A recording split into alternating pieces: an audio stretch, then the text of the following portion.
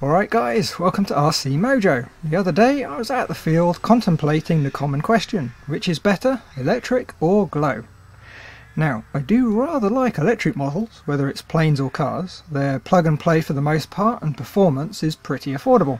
The 3S and 4S 2200 mAh packs are great value these days. The motors from the likes of Hobby King produce loads of power for little investment too. But sometimes you want something that goes a bit quicker and has a bit more oomph than the average foamy.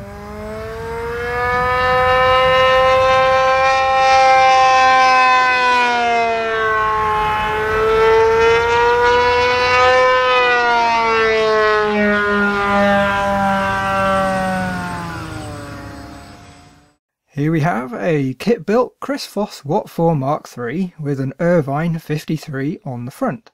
Servos are just your average Futaba S3001 for the tail feathers. Since we're only using a 4-cell receiver pack, I've got a telemetry module installed to make sure I don't run it too low, an AR610 receiver and a Hi-Tech HS85 on the throttle. The ailerons are controlled by a pair of Hi-Tech HS125 MGs. Most of the install would apply just the same to electric, just as well as the glow, the main difference being the throttle servo. The engine isn't cheap, around 80 quid, but that's most of the expense. The other bits, like the fuel tank, are cheap as chips. To match the power, you would be looking at a 5 or a 6S 4000 mAh LiPo, costing 30 to 40 quid each. You'd probably get 10 to 15 minutes from a pack, so you'd probably start with around £100 worth of LiPos. The motor and ESC would probably come to around 30 quid too. Quite the investment for moving up a step from the park flyers. One of the biggest complaints with glow is the ease of use. People seem to think it's a major hassle getting an engine running, cranking with an electric starter, needle fiddling, and if you're really lucky it might just fire. In reality though, a properly set up engine is almost as easy as plugging in a battery. We've got fuel in the tank and I've put a couple of drops directly into the carburetor for a prime. Because of the orientation of this engine, it will find its way to the combustion chamber pretty quickly. I use a little extension lead for the glow battery, as I use a car-type glow driver which tends to fall off due to its length.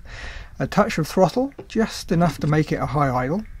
A flip of the prop without any power to make sure it's not flooded. The glow battery gets connected and put out the way. A good grip of the model, which is also tied down at the back. A good firm flip and follow through gets us running. But it's running backwards, not a big deal.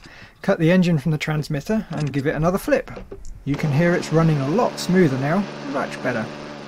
The point though is with a properly set up engine it really is not any more faffing around than trying to fit a battery and connect it up in most badly designed sport electric models. It's not all that uncommon to have to remove the wing, a right pain. The real difficulty with engines is the learning curve. Trying to go it alone more often than not ends up in frustration, and it's probably where a lot of the stories of how much of a pain glow engines are come from. To get into it quickly you really need to join a club and get some one-to-one help. Understandably, not everybody wants to do that. Another thing that comes up is the noise. Now admittedly this Watt 4 isn't exactly set up for quiet running, it has a tune pipe that really doesn't do it any favours. But when stooging around doing circuits, rolls and loops, it's actually pretty quiet. Certainly not loud enough to cause anybody any offence. The problems occur when you really open the taps. Some engine setups are louder than others, but they all make quite a bit of noise. I'm lucky enough to have this cricket field to fly at locally. Far enough from the houses I don't have to worry too much. Interestingly, the noise has brought a few people out to the field to watch, enjoying it rather than complaining. But that seems to be an exception rather than the rule. Of course, there's the club fields, but a lot of them are having stricter and stricter noise limits imposed, even going as far as banning engines for several days in a week. So, which is better, electric or glow? Well, for small lightweight models, electric is far more affordable, in a lot of ways more convenient, and quiet so you can run them pretty much anywhere. For the large sport models, it's not quite so clear. Once you factor in the cost over a year or two, it isn't all that different. Electric can easily match or even surpass glow these days in terms of power.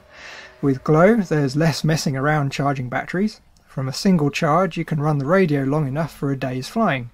With electric you either need lots of batteries which need charging the day before, or you need 3 or 4 to cycle at the field charging from a car battery. I've seen a lot of guys running a noisy little 2-stroke generator all day just to charge up their batteries. When you get into the really big stuff, all that goes straight out the window. LiPo packs big enough cost a small fortune, as do the electronics. With glow it's a similar issue. The big engines are expensive and they get through glow fuel like it's water. At 15 quid a gallon it gets expensive very fast. With the big models, petrol is king. The engines are fairly affordable, they're fairly efficient, the petrol is cheap even when you add the 2-stroke oil. Which brings us again to which is better, electric or glow? The answer is, well, it depends. If you really want the best, try both. Find a club and see for yourself. For me, I like pretty much everything RC. I'm quite happy with electric or glow. They both have their place. Right, well, I'm sure some of you will tell me I'm wrong, or I missed some important details. But that's going to have to do it for this week. I hope you enjoyed the video. If you did, a like is always greatly appreciated. And if you're not already, you can always subscribe. It's free after all. Bye guys.